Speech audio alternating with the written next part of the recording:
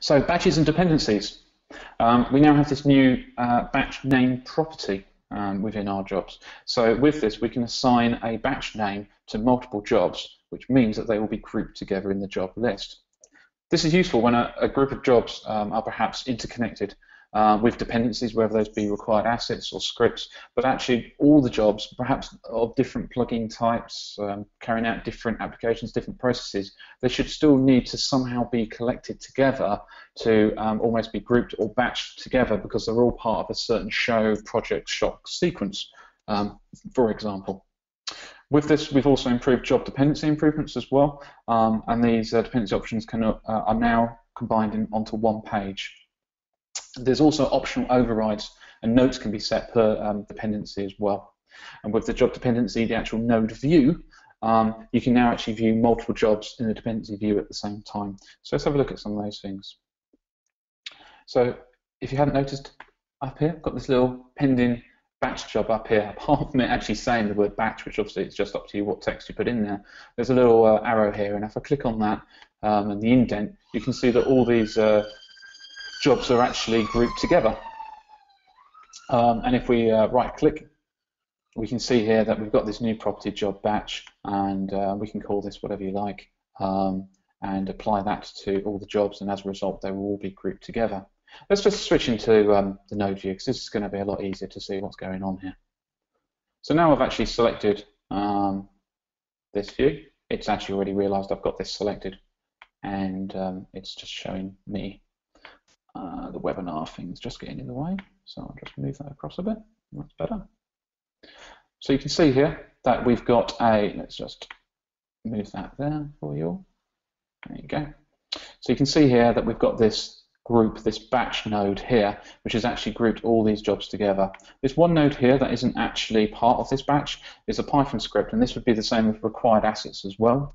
If we had them in a job, and these aren't actually part of the batch name because this script could be used for different areas in Deadline, but all the actual jobs which have the batch name are all grouped together, and you can see here that this is effectively a stereo shot. So if I just move this across a bit, you can see here how effectively we've got a couple of scenes, the right eye and the left eye. You can see how the node view is updating as I click on things.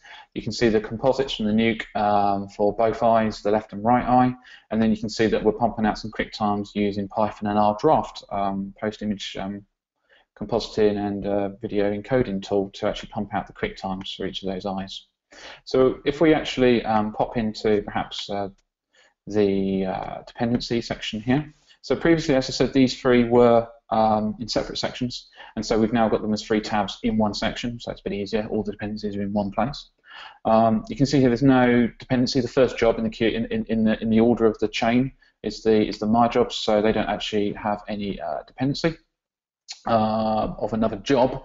They don't have any asset dependency. But they do have a script dependency, don't they? Yes, they do, and that's this Python script. And you can have multiple Python scripts here, and until all of them return true, then you know the job will not get dequeued by a slave.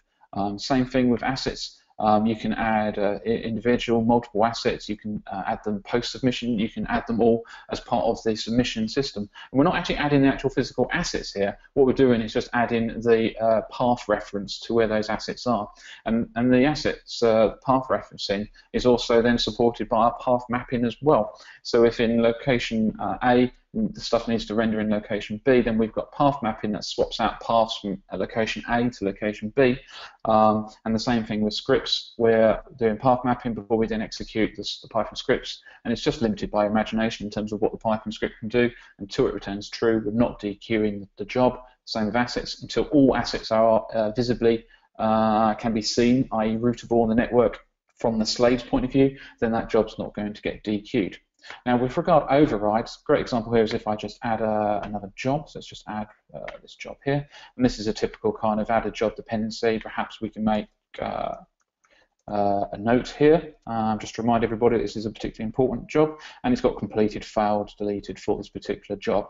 And frame dependencies mean that perhaps these have got 10 frames, and when frame 2 as an offset of frame 2. So this is the starting frame when the first frame of 1 of this job is completed, then 2 of this one, but typically it's a one-to-one relationship.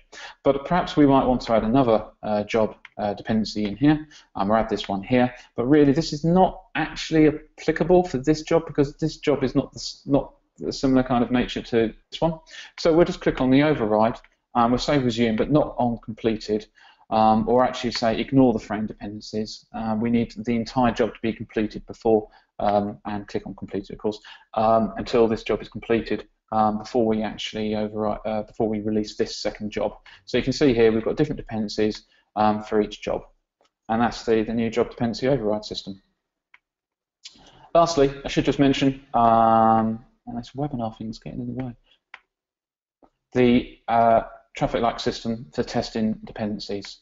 So the node view, we know that this is linked to these before it then drives these views down here, before the Nuke composites, that is, before it then drives the draft outputs here. But wouldn't it be nice to actually test the dependencies? Well, we've got this little play button here, and you can see here that we've got different color systems here. And if I zoom in, you can see how green means that the Python script has actually returned true for both of these two connecting nodes, so you can see they've turned green. Yellow means it's not yet completed, so that's because these scene files haven't rendered, the Mac scene files haven't rendered before they then drive the new composites, which means, of course, then that these won't drive. So this is not passed yet. So this dependency isn't yet active effectively, whereas these are waiting for something to happen. And you can see those dependency chains a lot more easily in the view now.